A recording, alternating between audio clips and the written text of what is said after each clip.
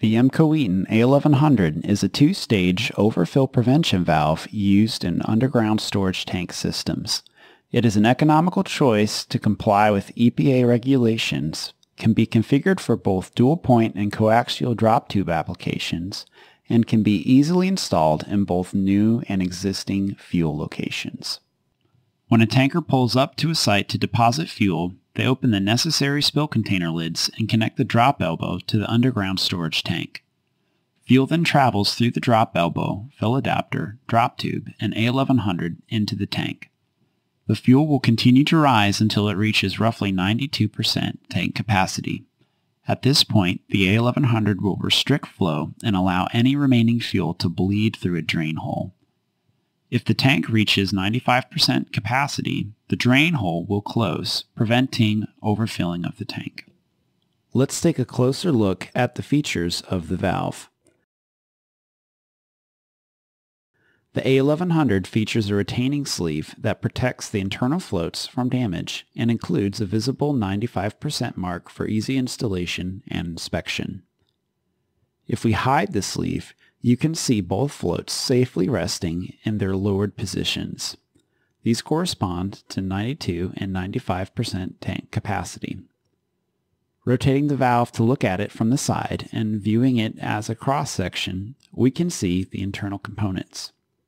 The flapper plate is used to close off the valve and includes the shock relief valve to reduce wear and increase the lifespan of the components. The locking mechanism is used to prevent the flapper plate from closing until the tank reaches 92% capacity. It also allows the flapper plate to auto-relatch once the fill hose is emptied, preventing premature shutoff. A dipstick diverter is also featured to allow for stick gauging at any tank level without the risk of damaging internal parts.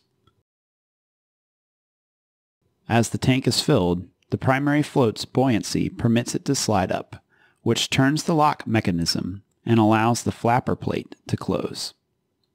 Here you can see it in action.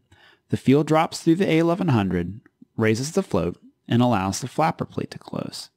This greatly restricts the fuel drop through the A1100. Once the fuel flow is restricted, the tanker still has a drop tube and hose full of fuel. This has to go somewhere besides the ground, as per EPA regulations, so the A1100 incorporates a drain valve to allow excess fuel to bleed into the tank. At 95% tank capacity, the secondary float slides up, closing this drain valve.